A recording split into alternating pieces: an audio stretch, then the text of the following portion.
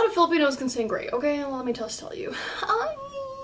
I'm not one of those people, but I could be, okay? I could be. You're not about the flying ipis, the walking ipis, the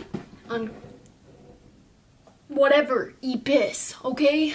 Malhonnête, au premier abord, comme ça, il a l'air assez curieux. Vous avez raison. Il est curieux, hein? J'ai connu une Polonaise qu'on prenait au petit déjeuner. What's up to all my Felicias out there? You're watching the Sydney Musin Show with your host, Sydney Musin. Since I've been learning Tagalog, I realized more than ever that my house is the definition of a Filipino household. Check. Now what that means is that we just got a lot of Filipino things in here, okay? We got a lot of things going on, and I'm going to show you right here today what that is. This is just for fun, and I just want to make you guys laugh today. But if you resonate with any of these Filipino household things, let me know down below. And if you're not already, subscribe, because I'm going to have a lot more Tagalog Filipino videos coming your way.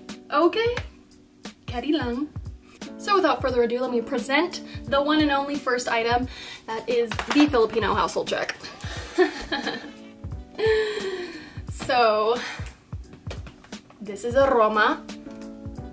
She's our handy dandy rice cooker, and if you're a Filipino, you know rice is our life. Okay, you can eat that with Spam, you can eat that with Vienna sausage, you can eat that with adobo, you eat that with pretty much everything, okay?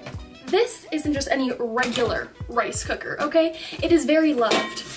As you can see, it's so loved that it's almost broken inside. Anyways, what goes along better with a rice cooker than a whole thing of rice, right? So my mother taught me growing up that you should never have an empty rice bucket, and so we never do. And I have to lug those 50-pound rice bags across the Costco lines. I'm traumatized. Anyways, I can barely carry this. Why am I like sweating so much? My shirt. The rice. The rice.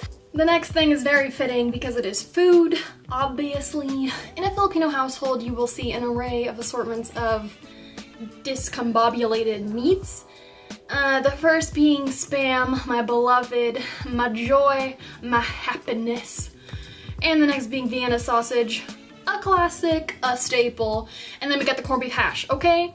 Now my mom told me again, you can never have too many things in your pantry. You gotta be stocked like the world is ending, which, not gonna lie, in this quarantine, it's perfect because we have an overloaded amount of Spams. We got the, what do we see there? We got some artichoke hearts, don't know what we're gonna use those for in 30 years, but we're gonna by golly use them.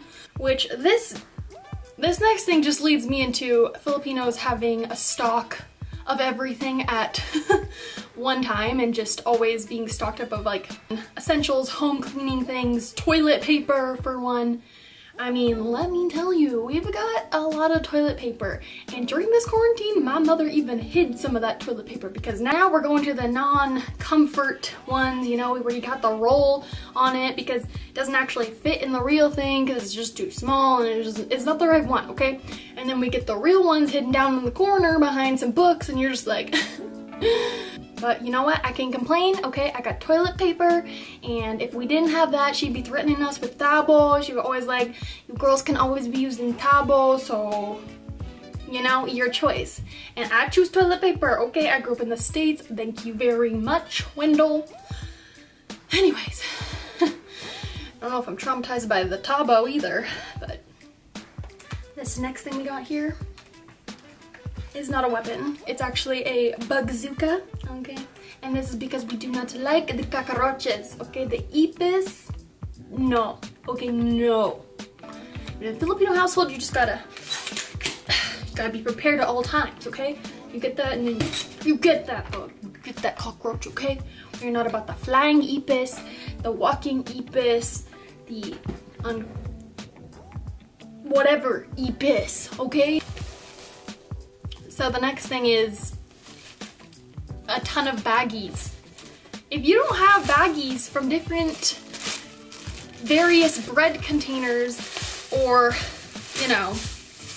whatever that is with dirt in it, then you ain't living in a Filipino household, okay? These are perfect for, you know, giving presents to people. It's your 21st birthday? Oh, awesome. We're gonna put a candle in here. Happy birthday to you. I mean, if you don't have 100 bags from Safeway and Market of Choice, what are you doing? What are you doing? I don't know. You know, another example of this is that we have various meat packages that are just little Tupperwares we wash out. You know, we take those to lunch in middle school. Or we have like the little chocolate souffles in those ceramic tins that we just as well washed out. And now we use them to plant little seeds of flowers. So, reusable. Reduce, reuse, recycle, people. That should be the Filipino motto. The karaoke machine is a staple in a Filipino household because stereotypically, Filipinos love to sing. Now, can I say that's true in my household? Absolutely. When Wendell gets up there to sing, there is a no stopping her, okay? And it is why in my family we have so many different options for singing, all wireless, of course. We got this gold one here, we got this one like shaped like that, I don't know. Oh wait, this one has a cord, but unfortunately it has been socked. Yeah, it just has a sock covering, unsure why. Maybe it's for the acoustics. And I will always love you. Yeah, I was born for the stage. Just got a little something in my throat. That's why I don't sound normal. But anyways, this is what it has come to. And that is all I have for you today, folks. Thank you so much for watching, and I hope to see you again soon. This is your host, Sydney Musin, coming at you from the Filipino household of the Musins. Totally a Filipino name. Next week, we'll take a look at yours.